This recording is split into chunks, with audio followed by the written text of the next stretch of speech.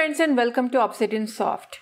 Today I will teach you how to delete all data from your CloudDB or FirebaseDB. So I have this app in which I have students' data and teachers' data coming in ListViews.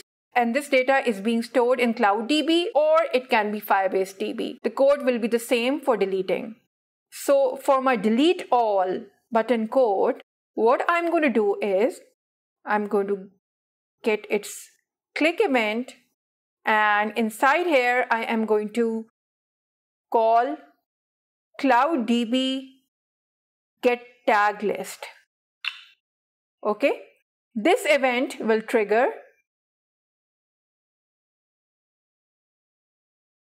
when CloudDB.TagList, okay, and the value will be the list of tags. In our case, we have a tag teachers and a tag students, okay.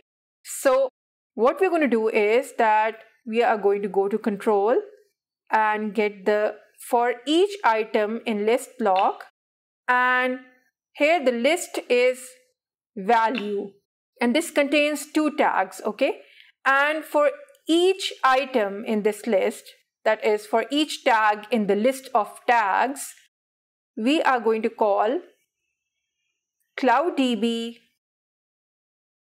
clear tag, and the tag will be get item.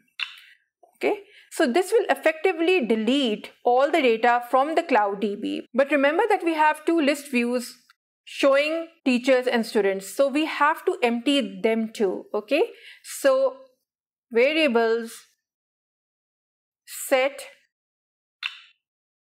students and then empty list, right click, duplicate, and you have to do it for all your list views.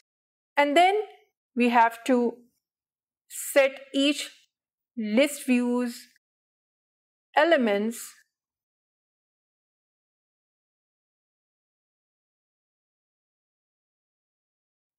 to our empty list. Okay,